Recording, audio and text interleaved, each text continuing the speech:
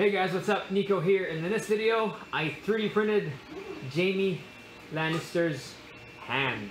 Let's go check it out.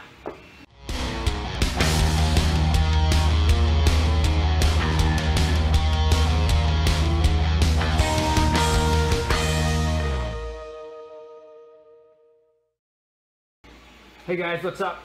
So here is a completed, painted hand of Jaime. I'm a big Game of Thrones fan, and this is just one of those things that I just wanted to make.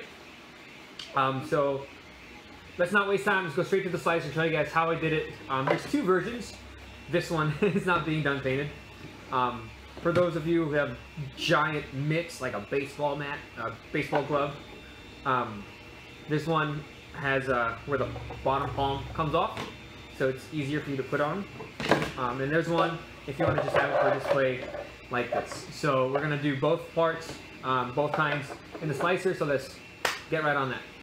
All right, so this is how we're gonna do the supports on this. We are gonna do these two. Put it right in the center. The bottom is not flat to the bed, okay? So we're gonna want something underneath it.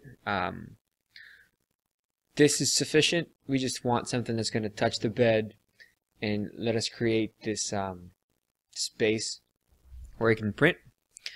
Same with the other one. Now, the rest of it does not really need supports. I just put supports underneath where this part is.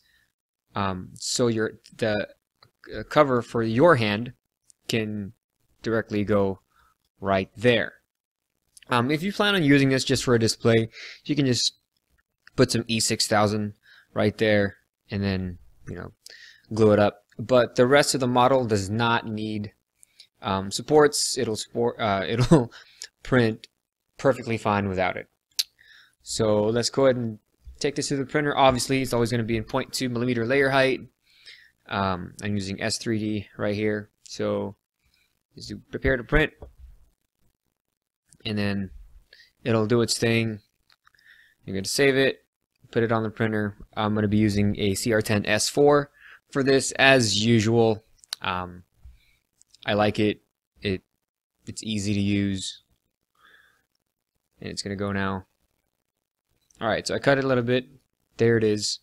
I'm using a raft. Please use a raft for this, for your supports, to have something also to grab onto. I've been using a lot of rafts lately for my prints. And this says it's going to take 23 hours. That is totally bogus. It's probably going to take more like 36. But yeah, I'm going to go ahead and put this on a printer, and then I'll show you guys what it looks like. And that's it, guys. Super easy for the slicer for this one. I used, again, Uncle Jesse's Gunmetal Grade PLA by Ziltech.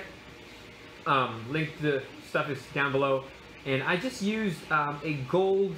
You can mix it from the store, from Home Depot, and just store it in these mason jars when you use your critter gun. That way, you just, you know, you rinse and you swap out. It's super fast.